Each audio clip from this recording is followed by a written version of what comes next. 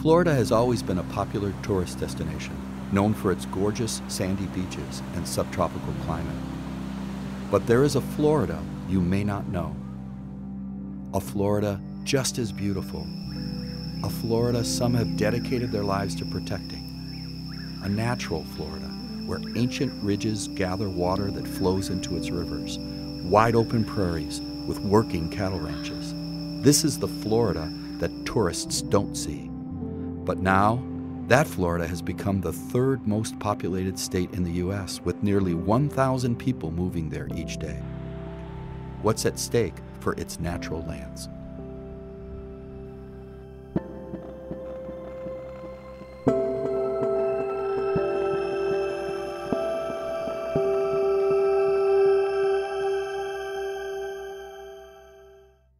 So obviously 1,000 people moving to a state is a tremendous amount of pressure. It's pressure in lots of ways. It's pressure on the land because people need somewhere to live. It's pressure on the water because people need clean water.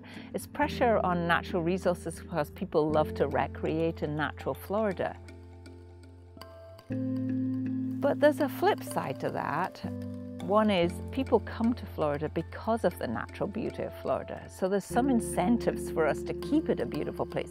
Nobody ever came to Florida to visit a subdivision. Quite seriously, they came to Florida to visit our beaches or to canoe down our springs or go to one of our sort of more touristy areas. And we as a state rely on being a healthy place. Florida, over the last several decades has just exploded. I can't speak for the entire state, but I can speak more for this part of the state, which is in Southwest Florida, down in the Naples area. If you're here in the early 80s, this was still a small town. And over the last 30, 40 years, it's just boomed. And you go along the coast and you're gonna see massive developments and mansions and big buildings and condo buildings that are just everywhere. People are going to keep coming here because it's beautiful. And so I think the real challenge is figuring out how we can accommodate the people that come in a way that doesn't damage the thing that makes this an attractive place to come. So these are Florida's ridges.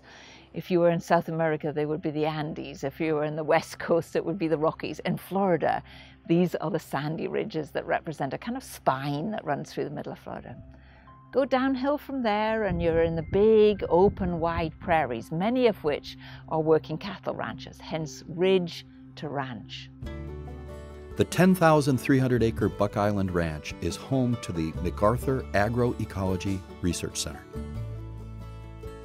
Archbold acquired the ranch in 1988, and this was really different for Archbold because it is a very different ecosystem than the Florida scrub. So it gave Archbold the ability to expand its research onto ranch lands. Ranch lands are really important in Florida because they're 1/6 of the state of Florida.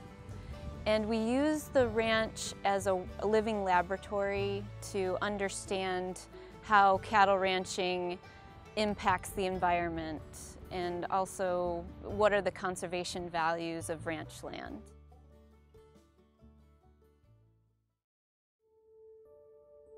Established in 1941 by Richard Archbold, Archbold Biological Station is a research institute in Highlands County, Florida. So here at Archbold Biological Station, one of the things we look at is biodiversity in natural systems. And the biodiversity in natural systems is something people have always been interested in, but whenever they try and study it, they run up against something which is biodiversity itself. It's so huge. So this is one of the places where, because we're an independent station, we've been able to watch this for a long time. I guess as a scientist, we're always sort of questioning the world, questioning what we see, trying to come up with explanations for what we see and how the world works. We see the world as interconnected. Everything affects something else, and it's important to us to see those connections, and every little part makes up a bigger whole, and if you affect one thing, it can affect something elsewhere. There are a ton of people researching in this area the intersection between human management and then also rare plants. And in Florida, there are a ton of rare plants to study that on. And I'm very interested to see how we can help manage areas so that rare plants continue to exist. Rare species, especially in this part of the world, are really important because for one, they're threatened by development. And we need to make sure that we protect the biodiversity that we have and that we still do have. So it's really important to understand who's pollinating these kinds of species, how that is working for the plants, how important pollination is for the plants, and it'll help us understand how we can better preserve the plants. The conservation was not the original goal of the station. So the goal of the station was just to do science. And gradually it was borne upon us that, in a way, this would be a very selfish thing to do, because we would be studying things that we might be the last generation of scientists that would be able to study them. Most of the natural habitats around here were disappearing at an incredible rate. So eventually we decided we had to actually work on conservation. We started projects dealing with endangered species and endangered habitats. And we actually went out and found some areas that we thought should be protected and worked with agencies to get them protected. So we were actually fairly active in all this. If you're a scientist and you work in natural systems, you very likely will know of Archibald Biological Station. But if we ask folks in Florida, they've very rarely heard of us. You have a sort of very spiritual and deep connection to Florida here, a place that's, sort of full of knowledge and information and understanding, a place that's sort of whose history spans back nearly 8 decades, a place that has really helped us understand what has happened to Florida, what could happen to Florida, and probably furthermore, how we can better manage things so Florida will be a better place in the future than it would be without Archibald. We're starting to understand better than we probably ever did how connected we are in landscapes. Water's important every place on the planet for all living things, and it's a great physical reality and metaphor for the connectiveness we have. So on our landscape, you can track that water from the ridge to the ranch, to the river, to the reef. And what happens upstream from me impacts me, and what I do here impacts everybody that's downstream from me. And so this sense that we should be able to do whatever we want with the land that we own is just wrong. It's wrong in a community where we're connected, it's wrong ecologically. We have to guide the things we do on the landscape that take into account that interconnectedness.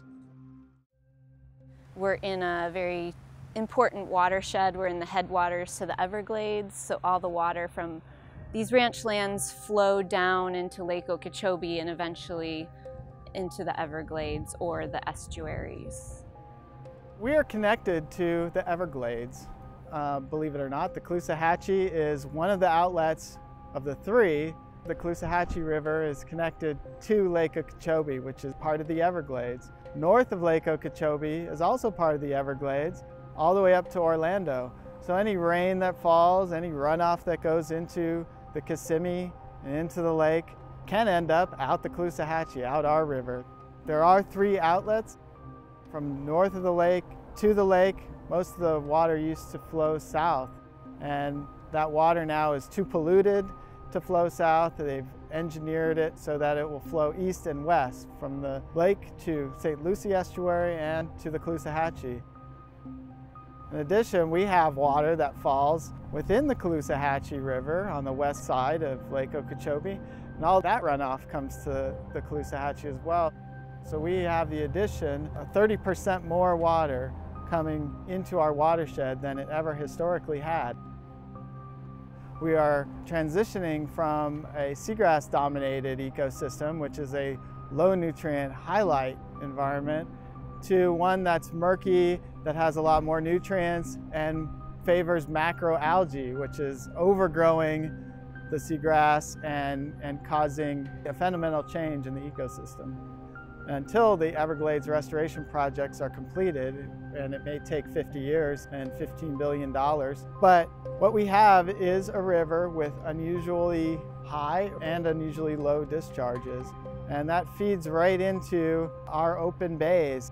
And in those bays are oyster reefs. And oyster reefs are an incredibly important part of this ecosystem. In a 2016 four-part series published in the Naples Daily News, Ryan Mills and Eric Stotz investigated Florida's shrinking shores. In flat Florida, a 1-foot sea level rise could send water inland as much as a mile. The series basically looked at the state's investment into its beaches. And what we found is that beaches generate billions of dollars in economic revenue for the state every year. Every year the state gives just a fraction of that, sometimes as little as a penny per dollar that it takes in from taxes to nourish those beaches and to build them back up. We found that one of the things that they've done is allowed kind of extensive building along the coast, and that building is done on beaches that are critically eroded. And one of the things we found is that it's very rare for a permit that is requested to be denied. And even on beaches that have been deemed by the state to be critically eroded, but if you work hard enough and you push hard enough, you'll get your permit. One approach might be more up and less out. If you need to take a piece of land and put a certain number of people on there, you can give each one of them a house and a lawn and spread them out really wide and have a big impact. Or we could all come to accept that, wouldn't it be great if we just had a nice apartment and then we all shared this huge chunk of undeveloped land around us? Many people coming to Florida, they've never been anywhere as ecologically different as Florida. They've come from up north. They don't understand that our forests actually regularly burn and need to burn to stay healthy, and this is a good thing if fire is managed properly. They don't understand the tremendous vulnerability of our wetlands to excess nutrients. So protecting a lot of natural lands, managing those natural lands so they have the right amount of water and the right amount of fire and the right amount of changes that they experience is important. I think one very powerful approach that Florida is using, Southwest Florida is using, is setting aside chunks of the land to not be developed. And there's a lot of debate about how much do you need. Florida faces many challenges, from its growing population and expanding development to its infrastructure and its water. And so one of the challenges here in Florida is getting the water right, as we like to say. So making sure that the water that comes down our rivers into our estuaries is clean and provides a good environment for all this wildlife and for fish to thrive, because without good water quality, you don't have the lifeblood of a healthy ecosystem. The wildlife needs to move, and if you don't connect those protected areas, then over time, the species will become isolated and could, eventually go extinct. Without these large green spaces, the water that Florida has a lot of would ultimately run off that much faster, not get into the water table, not recharge our aquifers. Green spaces like this allow us here in Florida to live as comfortably as we do. 1/6 of the state of Florida is ranch land. So if ranchers are pressured to convert to more intensive land uses like row crops or urbanization, then it will be a huge biodiversity loss in Florida. The future of unprotected lands is certainly something to be concerned about. There's a lot of people moving into Florida and they need a place to live. And so there's going to be, greater and greater pressure for development. And that's going to be a challenge. I think not taking open space for granted is important. Just, sometimes we don't realize the value of something until it's gone. I really think the most interesting challenge and maybe hopeful solution is that the places we're going to develop, we should look hard at the nature of that development. Obviously, you've got issues with sea level rise. You've got issues with development that aren't going to go away. One of the things we kind of found when we did this article and we talked about the permits that were allowed on the beach was that Florida's kind of all in when it comes to development. I showed you a map of 2060, and that map is where will development occur in Florida if we keep on using the same decision making that we've used in the past. So if we keep on building along roads and leapfrogging ahead into the sort of rural parts of Florida, we can very successfully basically destroy our state.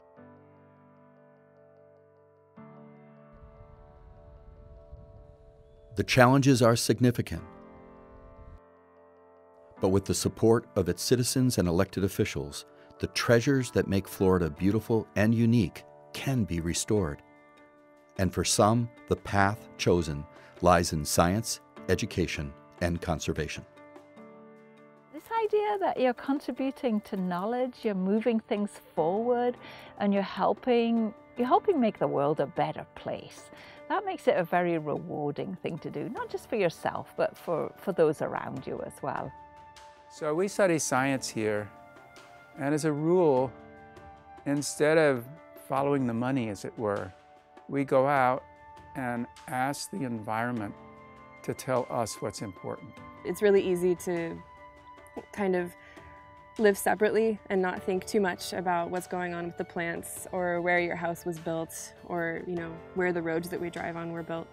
But whether we like it or not, we have a huge impact on the land that we're living on, and it has a huge impact on us. And so finding that balance as a society and as a community, that's incredibly important. I think scientists in the future are going to play an increasing role in that. I hope we'll have trained another generation of students to go out and be ambassadors for science and conservation. I'd like to fondly hope that people will know us a little bit better in 10 years' time, so one can always hope that, you know, our message will have gone a little bit broader and wider as well.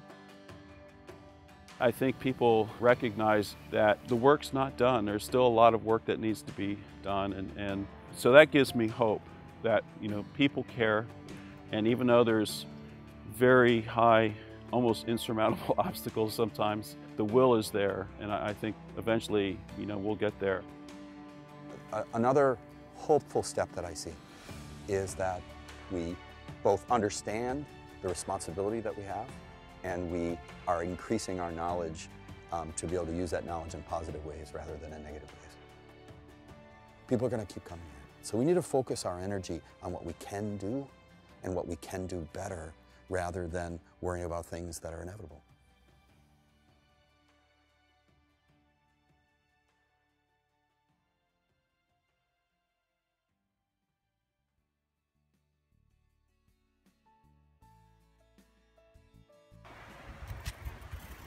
Hello there.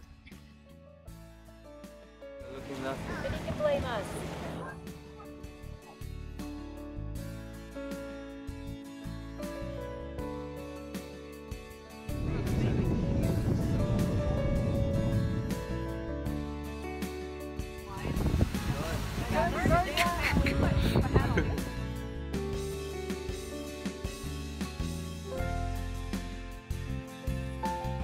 Happy birthday, Nick! Thank you. Huh?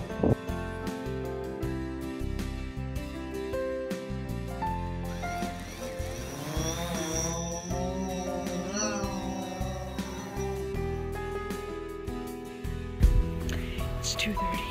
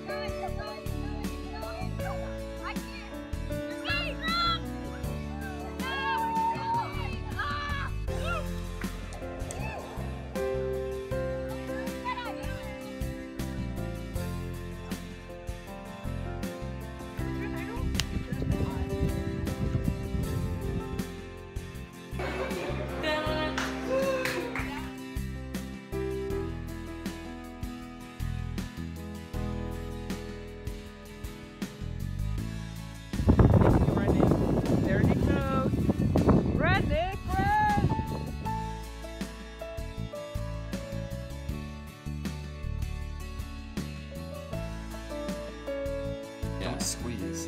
Oh, I wasn't going this way.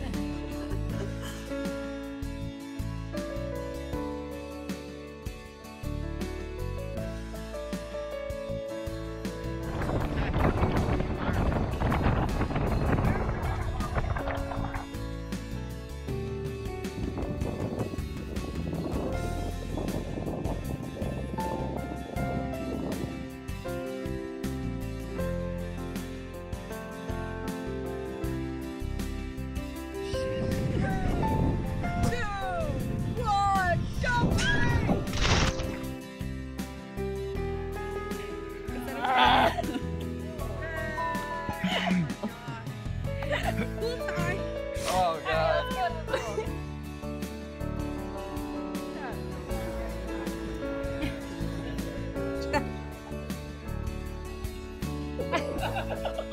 You know.